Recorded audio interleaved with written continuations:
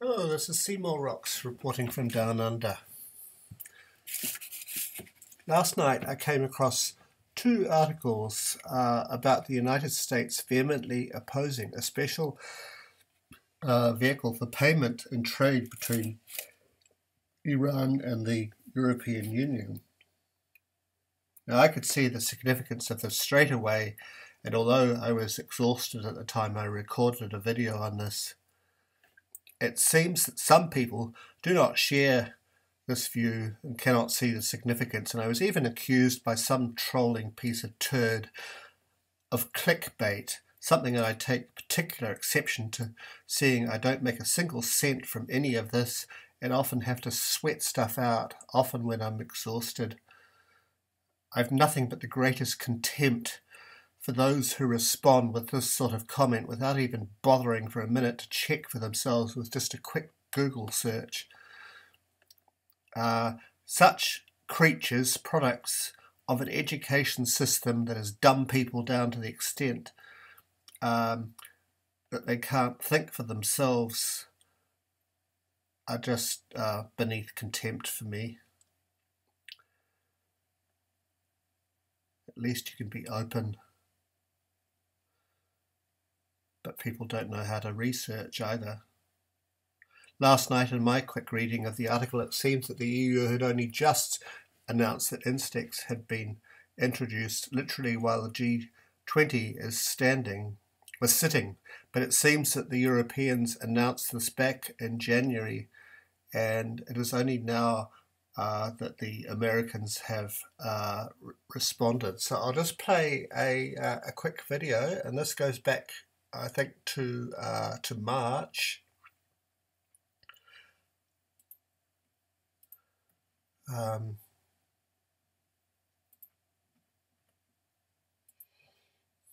A joint commission meeting between Iran and the remaining signatories to the nuclear deal known as the JCPOA comes to an end in Vienna.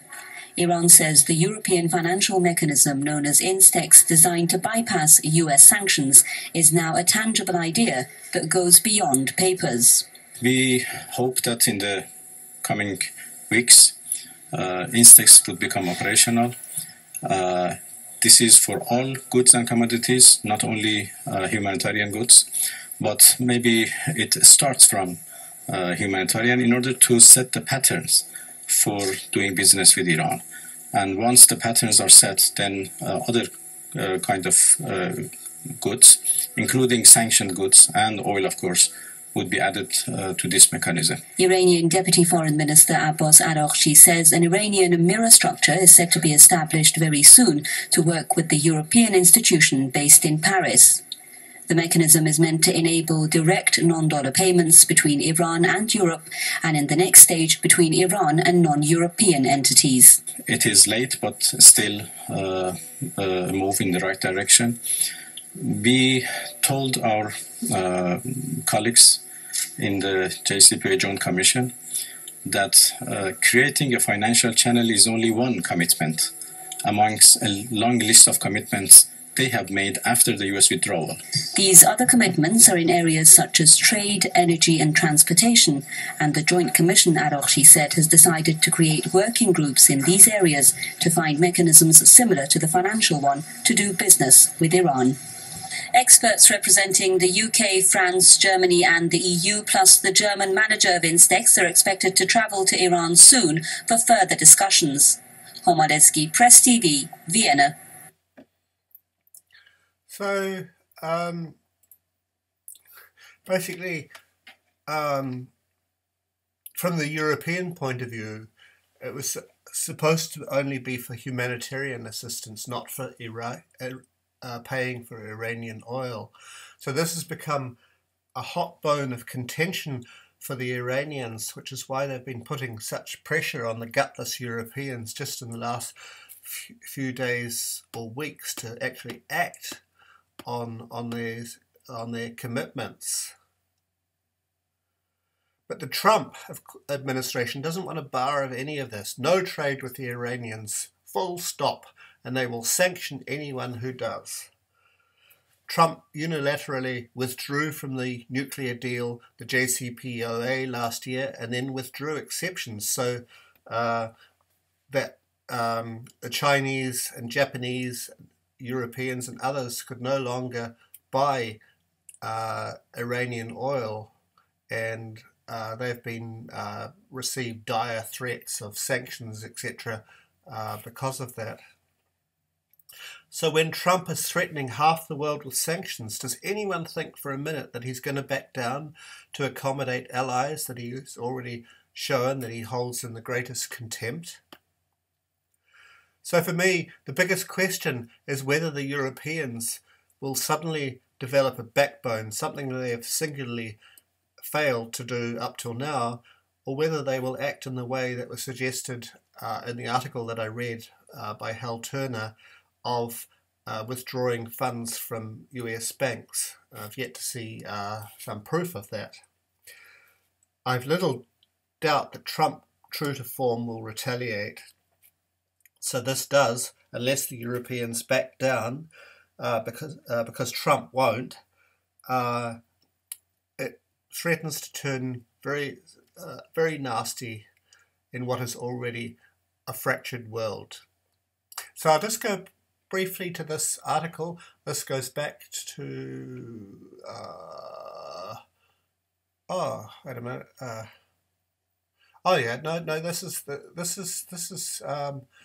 This is current. So I'll read this. This is from the Maritime Executive.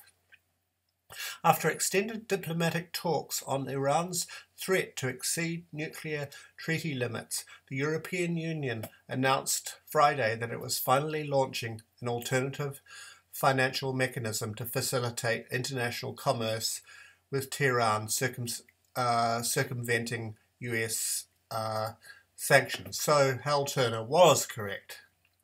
The Barter mechanism, INSTEX, is part of Europe's attempt to salvage the Joint Comprehensive Plan of Action, JCPOA, or nuclear deal, which saw Iran cease work on its nuclear program in exchange for lifting of international sanctions. The United States unilaterally withdrew from the agreement last year, reimposing strict sanctions on Iran's oil exports and effectively closing off Iranian access to Western financial markets. Iran has so far complied with its part of the nuclear deal, according to international monitors, but has threatened to exceed the agreement's limit on uranium enrichment if Europe does not do enough to offset the effects of American sanctions. INSTEX is part of a year-long EU effort to maintain commercial ties with Iran, but until Friday it had not begun operation. INSTEX, now operational, first transactions being processed and more EU members states to join, said Secretary General of the European External Action Service. Helga Schmidt said in a tweet on post-Friday. INSTEX is targeted at trade in essential goods, food, medicine, humanitarian aid, but is not expected to handle payments for Iranian oil. Energy exports are key to Iran's economy and to the operations of the Iranian government, and Tehran has made it clear that it wants to see European oil purchases if it is to remain in compliance with the JCPOA. All very understandable from my point of view. It is not enough, and it is still not meeting Iran's expectations. I would certainly report back to Tehran that developments which took place in this meeting, the progresses we've been made in this meeting, and the final decision obviously would be by Tehran to take, Iran's Deputy Minister Abbas Araghchi said after talks on Friday. The United States made it clear that it opposes INSTEX. Brian Hook, the US Special Representative for Iran, said Friday that European nations cannot do business with the United States and Iran at the same time.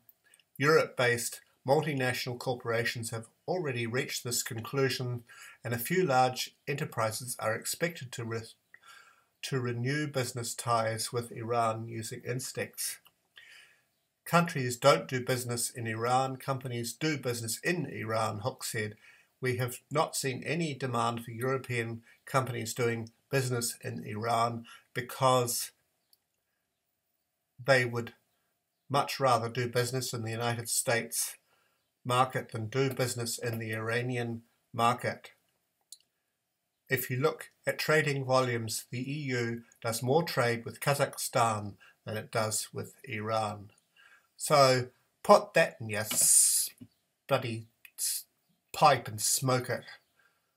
So I'll just go to this article, which I decided last night not to read because I was so tired.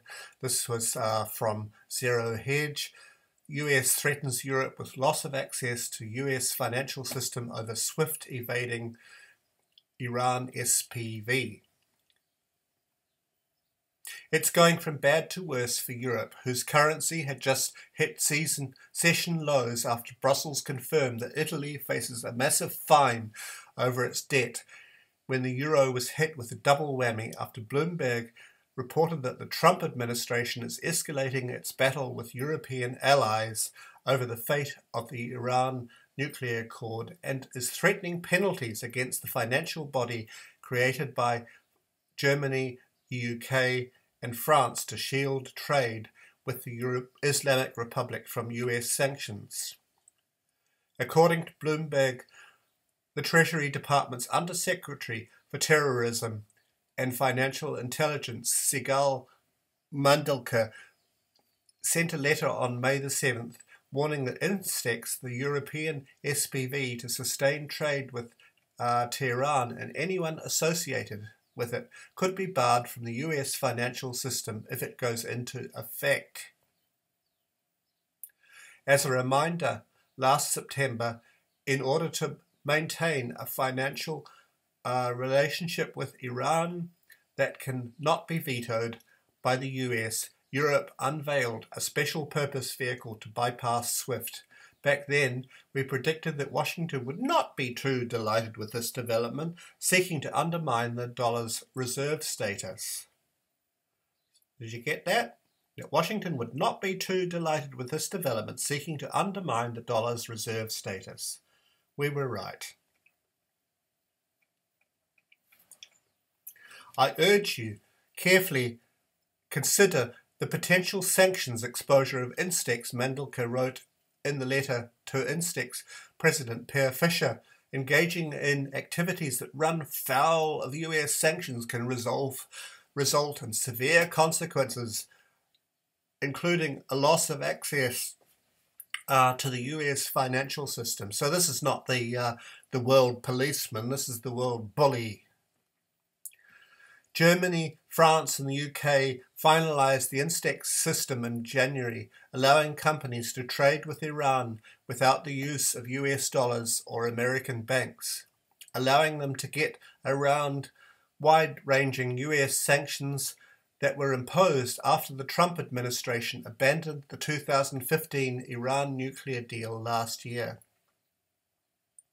Not surprisingly, a senior admin official behind the ITA or whatever, I don't know what that is, said the US decided to issue the threat after concluding that European officials who had earlier downplayed the significance of INSTEX in conversation with the Trump administration were far more serious about it than they had initially let on. The official, who asked not to be identified, discussing internal deliberations, said the letter was intended to serve as a warning that the US would punish anyone associated with INSTEX, including businesses, government officials and staff, if they were working to set up a program to help Iran evade US sanctions. This is a shot across the bow of a European political establishment committed to using INSTEX and its sanctions-connected Iran counterpart to circumvent US measures, said Mark Dubovich, the Chief Executive Officer of the Foundation for Defense of Democracies in Washington. When asked to comment on the letter, the Treasury Department issued a statement saying entities that transact in trade with the Iranian regime through any means may expose themselves to considerable sanctions risk, and Treasury intends to aggressively enforce our authorities. At the heart of the latest US move is the argument that Iran and its central bank use deceptive financial practices and haven't implemented minimum global safeguards against money laundering and terrorism financing, according to Bloomberg. While it is obvious that the US ire was sparked by the realization and alarm that cracks are appearing in the dollar's reserve status, opponents of INSTEX argue, at least for public consumption purposes, that the mechanism is flawed because the Iranian institution designated to work with INSTEX, the special trade and finance instrument, has shareholders with links to entities already facing sanctions from the US. This is what Turner was saying last night. Meanwhile, during a visit to London on May the 8th, Mike Pompeo also warned that there was no need for INSTEX because the US allows for humanitarian and medical products to get into Iran without sanction. When transactions move beyond that, it doesn't matter what vehicle's out there. If the transaction's is sanctionable, we will evaluate it, review it, and if appropriate, levy sanctions against those that were involved in that transaction, Pompeo said. It's very straightforward. Well, that's just a liar's way of saying, well, we will sanction. In 2018, Europe made a huge stink about not being bound by Trump's unilateral breach of the Iranian deal and said it would continue regardless of US threats. But now that the threats have clearly escalated and Washington has made it clear that it won't take no for an answer, it will be interesting to see if Europe's resolve to take on Trump, especially in light of the trade war with China, has fizzled. Well, that was exactly my question. So this is, well, I think it's, in any case, this is very, very serious because it involves three parties: the Americans, Iran, and the EU, somewhere in the middle. Yeah, so I'm sure there'll be more of this, but I don't expect that outside of, say, Bloomberg and Zero Hedge to hear anything of this in the near future. So that's me. That's Seymour Rocks reporting from down under.